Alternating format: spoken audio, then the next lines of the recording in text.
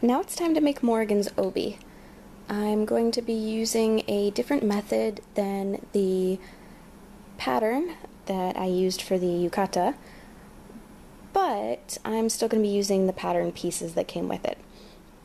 So the base obi, I cut 4 of them in pink cotton, and then I pinned 2 of the pieces together, and then we're going to zigzag around the edge, and that's going to attach the 2 pieces to each other. Next, cut the red strip out of your deep red fabric, and then heat and bond it and zigzag along the edges, just like you did for the bats.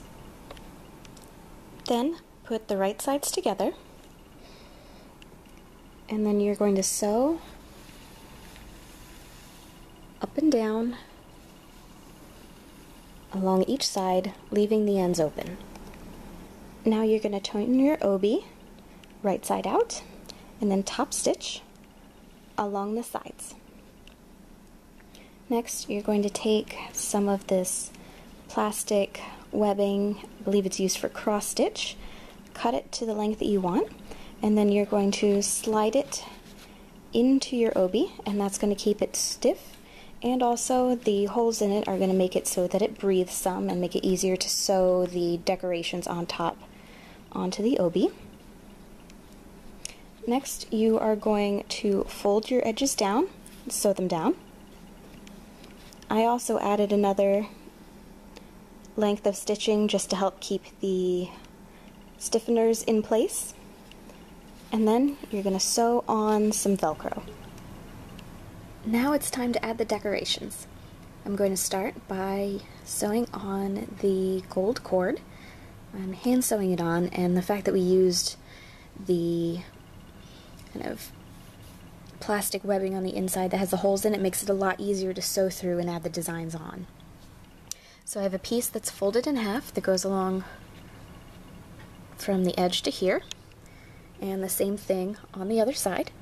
And then I have the 4 loops, and then I have one piece that's folded in half, and I made the tassels just by putting the beads on, knotting the cord, and then unraveling the cord to get these tassels. Next, hand sew the rows onto the obi, and with that, the base obi is done. For the sash at the top of the obi, we're going to do the same thing that we did for the sash to tie the yukata. Just going to cut a rectangle and then zigzag around the edges. Next, you're going to fold it in half hot dog wise, and then you're going to sew up and around until you get to the middle, and then you're going to leave a section open, and then you're going to keep going and down. Next, turn the sash right side out, and then you're going to sew closed the little hole in the center. I am not pressing it or doing any top stitching because I want it to have a very fluffy appearance like the reference picture. Now we're going to make the fake obi bow. It's a very simplified costume version, but it's very quick and easy. So first we're going to start with a rectangle of the pink fabric, and I did the same thing that I did for the base of the obi, where it's 2 pieces zigzagged together to hold it in shape, and I made 2 of these. Then we're going to take the other one and put it on top.